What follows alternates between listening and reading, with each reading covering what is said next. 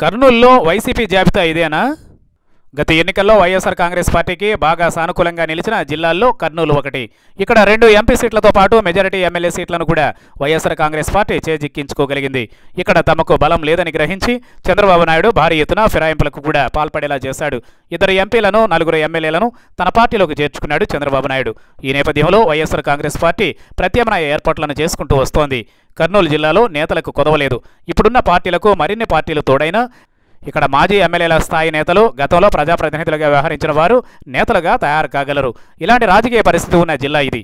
భూమా కుటుంబం వైసీపీ నుంచి టీడీపీలోకి ఫిరాయించిన తరువాత వైసీపీకి ప్రత్యామ్నాయ నేతలైతే టక్కున దొరికారు కూడా. నంద్యాలలో శిల్పా కుటుంబం, ఆళ్లగడ్డలో గంగుల కుటుంబం వైసీపీకి ప్రత్యామ్నాయమైంది. ఇలాంటి నేపథ్యంలో కర్నూలులో అభ్యర్థుల డిక్లరేషన్కు వైసీపీ మరీ తొందరేమీ లేదన్నట్లుగా వ్యవహరిస్తూ ఉంది. అయితే వచ్చే ఎన్నికల్లో వైసీపీ తరఫున తొలి అభ్యర్థి ప్రకటన కర్నూలు జిల్లాకు సంబంధించే చేశాడు వైఎస్ జగన్మోహన్ రెడ్డి. పత్తికొండ నియోజకవర్గం అభ్యర్థిగా చిరుకులపాడు శ్రీదేవిని అభ్యర్థిగా ప్రకటించారు ఆయన. కొన్నాళ్ల క్రిందట హత్యకు గురైన ఈ నియోజకవర్గం ఇన్ఛార్జ్ నారాయణ రెడ్డి భార్య ఆమె.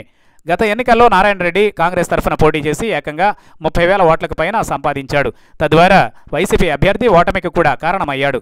ఒకవేళ నారాయణ రెడ్డి పోటీ చేయకపోయి ఉంటే పత్తికొండలో వైసీపీ జెండా ఎగిరేదే. ఈసారి మాత్రం ఇక్కడ వైసీపీకి సానుకూలత ఉండవచ్చు. డిప్యూటీ సీఎం కేఈ పోటీ చేయకుండా ఆయన తనయుడు రంగంలోకి దిగుతాడని వార్తలు వస్తున్నాయి. ఇక సిట్టింగ్ ఎమ్మెల్యేలు బుగ్గన, బాలనాగిరెడ్డి, గుమ్మనూరు జయరాములకు వైసీపీ టికెట్లు ఖరారైనట్లే.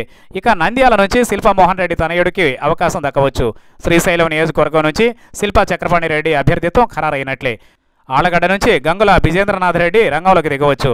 బనగానపల్లి నుంచి కాటసాని రామిరెడ్డి, ఆదోని నుంచి ప్రసాద్ రెడ్డిల అభ్యర్థిత్వం ఖరారైనట్లుగా తెలుస్తోంది.